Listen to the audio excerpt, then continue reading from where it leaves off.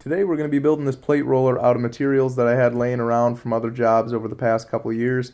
I had some Schedule 40 laying out in the woods from when the pipeline came through years ago and they left that behind, so I took the razor out and picked it up and drug it up to the house.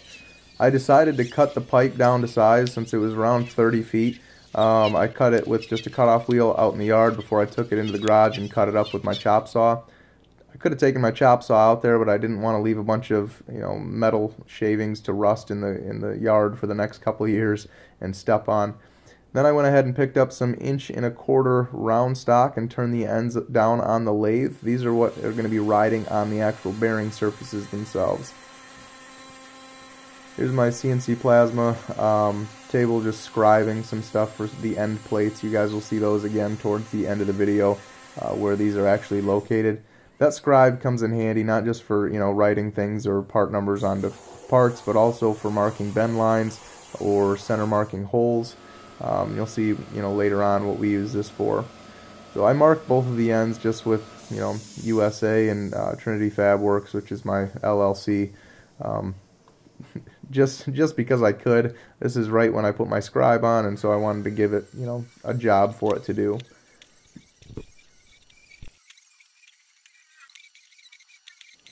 I'm going to go ahead and clean the back of these parts up. Now some of these are pretty small and I didn't have a magnetic chuck yet when I made this video. That magnetic chuck has saved my gloves and my fingers and some time just by being able to lay out a lot of small parts at once, turn the chuck on and knock all the dross or slag off the back of these cuts, and then flip them over, turn it back on and knock it off the front side, or just clean up the front side.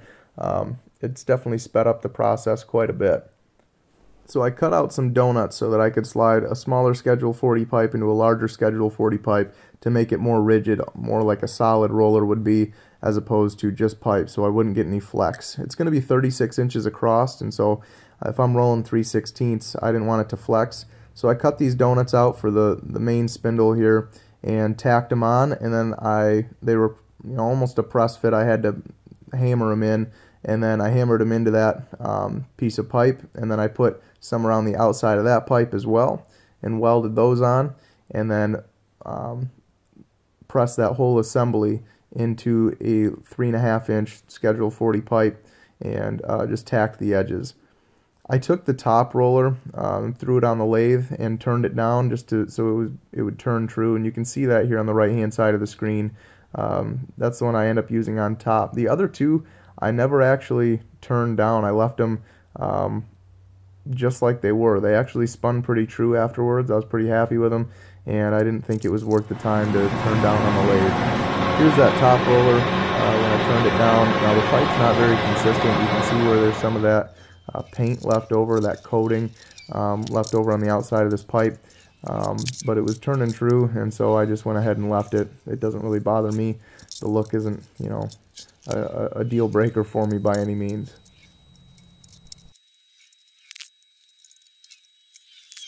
That noise you can hear in the background is cars passing by my house. I live on kind of a busy road, and unfortunately that's the background noise for all of these videos.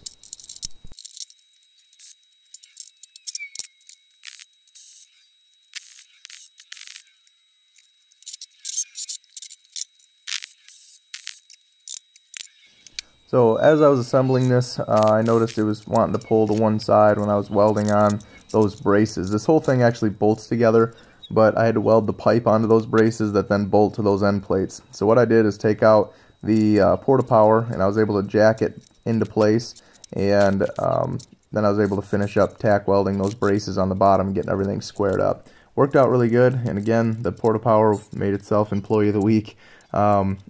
It's a really, really handy tool to use. I don't use it every day, but when I need it, it helps out tremendously.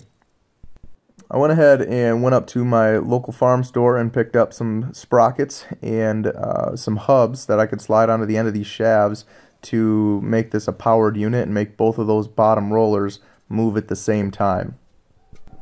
I built this cart separate from the roller itself, so I needed to make some tabs that I could bolt to the roller in existing bolt holes and then weld onto the cart to keep them as a solid unit. So I went ahead and cut those out on the plasma table, and then I bolted them up to the existing bolt holes that were on the roller itself, and then I was able to just weld the seams onto the cart, or weld the sides of those plates onto the cart on all four corners there, so that it wouldn't give me any issues and it wouldn't slide around on me.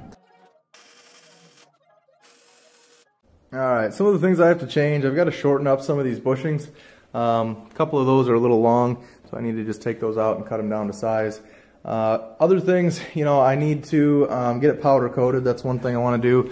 But these bolts here, those are supposed to be pins. When I designed it, I was going to put pins through there, and I thought it'd be better to bolt it all together while I welded everything up so it would stay true. But I'm going to have pins on both sides so that I can pull the pins and that whole top roller will come off, or it'll slide out, so that I can get welded rings and things in and out of there, and so I don't have to try to stretch them over that roller. Another feature that I should probably point out is that you know, these handles here, those come off. So if I want to, if I've got something really wide that I'm rolling and it ends up, you know, part way through, well, it would obviously hit that. So I made it so that they can just pop off, and then they won't be in the way. There won't be any interference or anything there. Both sides do that. It's just something I thought would be, you know, an easier way to avoid having a collision with you know, parts that I'm trying to roll. So one thing that I wanted to do for this is I wanted to make it almost all bolt together. I wanted pretty much the entire thing to bolt together, and it pretty much does, with an exception of, you know, these plates here. Those are welded together, but so that they all pop off in one unit.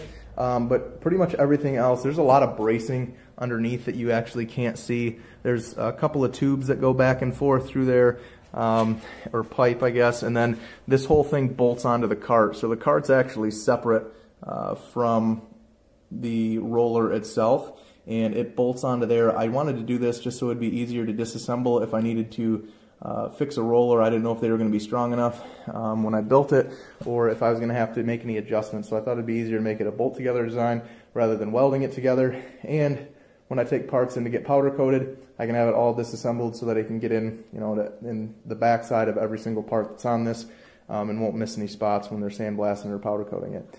It's all powered by this Harbor Freight pipe threader, and so far it's worked really well. I've got two chains going between the bottom rollers there. I've got two, I should say, sprockets with a chain going across the rollers there. And then this is just held in place by one of the existing bolt holes. I just put a threaded rod through there and a little coupling nut on the end so that I can take this pipe threader off.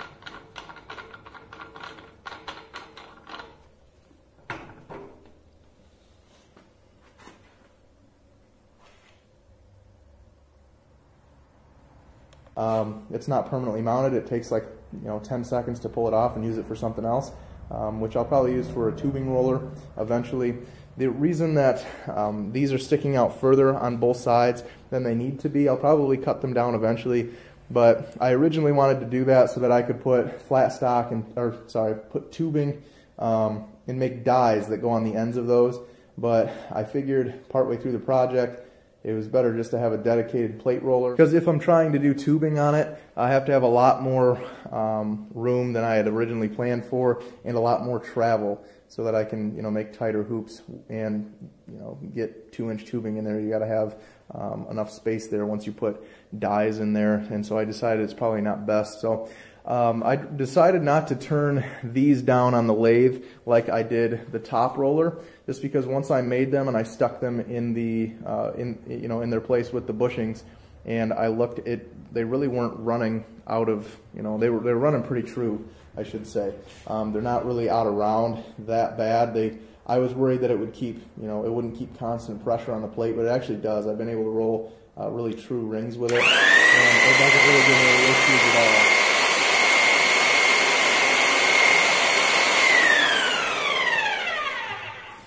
So yeah, I'll roll a piece here. I should have videoed some other things that I've rolled. I can roll about 30 inches of 3/16 on this.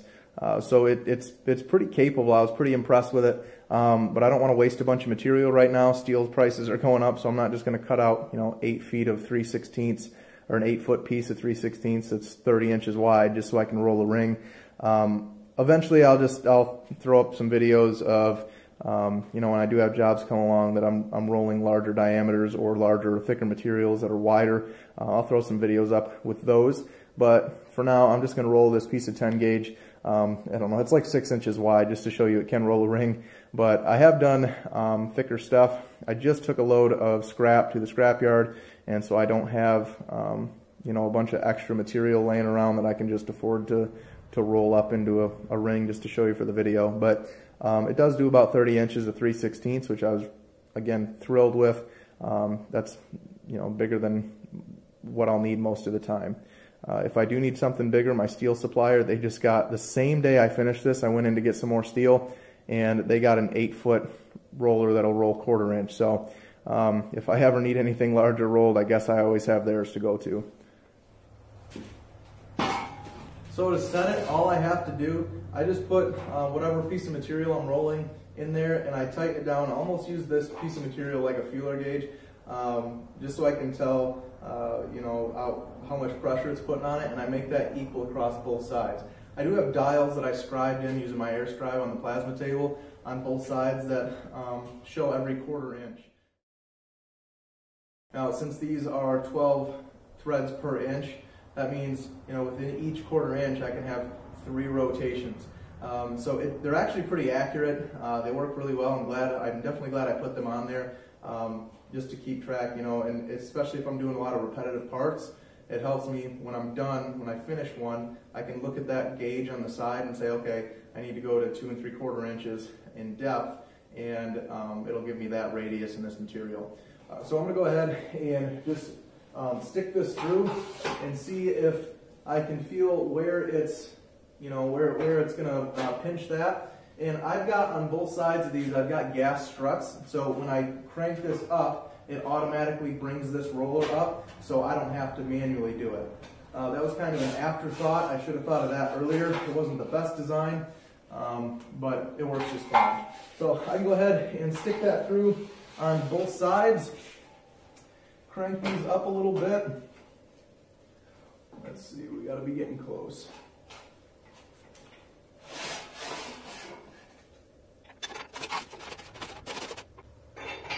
One other thing I like about these is this right here. So once I have them once it's squared up across the top, it has equal pressure on this. I can roll cones with this too. If I crank one side down and not the other, it'll roll a cone.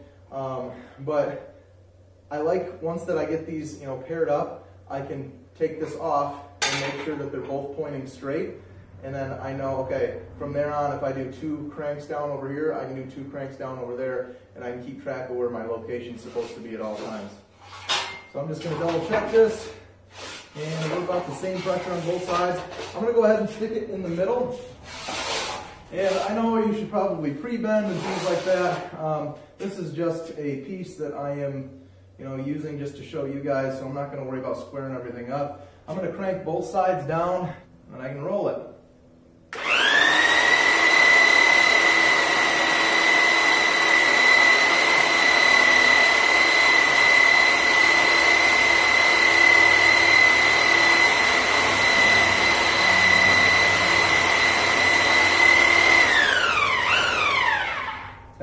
And then I can roll it back, or since it's, you know, not the thickest material, on thicker stuff I always roll it back and forth, you know, twice before I crank it down again. It's thinner material. I found it doesn't really, you know, change that much. But I can go ahead and crank both sides down. Again, there's 1, 2, half, 1, half, 2, and then just flip the switch and it comes back.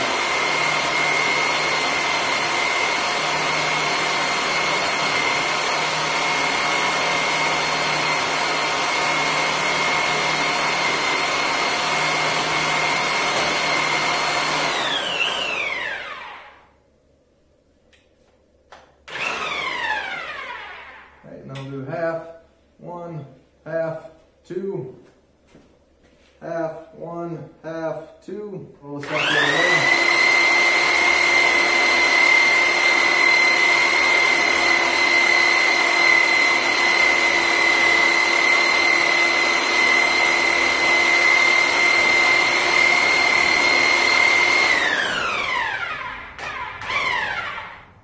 Okay.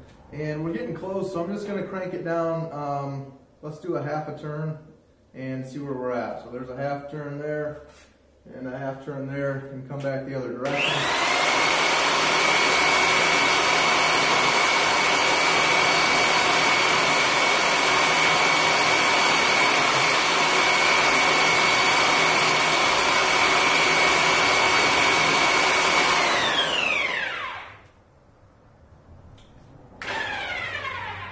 Okay, do another half turn on both sides.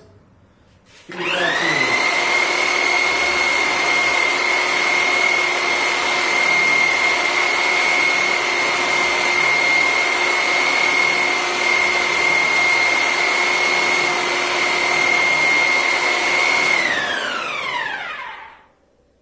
And I think we do one more, we'll probably be there.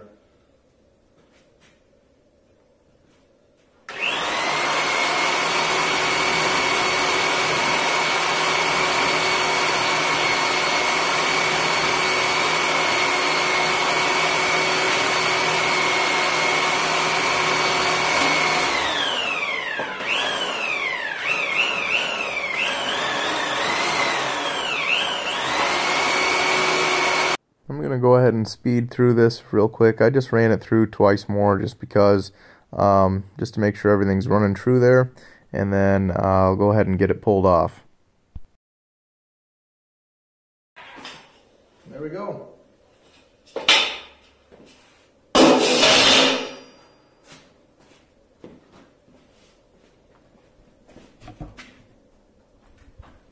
There's our ring. We've got a couple of flat spots here where, you should really expect that on something like this. Normally, I would just cut those off, weld them up, and then that's why I need to put those pins in there so that it becomes a little bit easier to pull this side off. You just pull the roller through, or you don't even have to pull the roller through. You pretty much pull that bushing off of this side, sorry. You pull it off this side, and then that ring would, pull out, or you could put that ring on there once you've welded that seam, and then roll it so it's true, and then you'd be good to go. Well, whether if it was what to do or what not to do, I hope you're able to learn something from this video. Upcoming videos, I'm going to be showing you my 35-ton press brake that I built and a 4x8 CNC plasma table.